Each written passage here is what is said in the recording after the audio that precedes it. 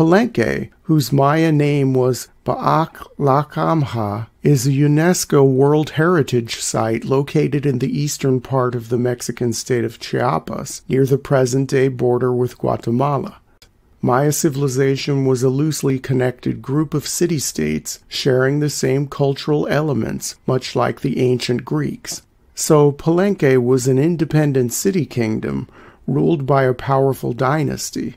To this day, the city is somewhat shrouded in mystery, and only 10% of it has been excavated or thoroughly explored.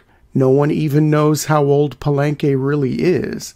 Its first recorded ruler is supposed to have reigned in 2325 BC, but many archaeologists regard this as a mythological king.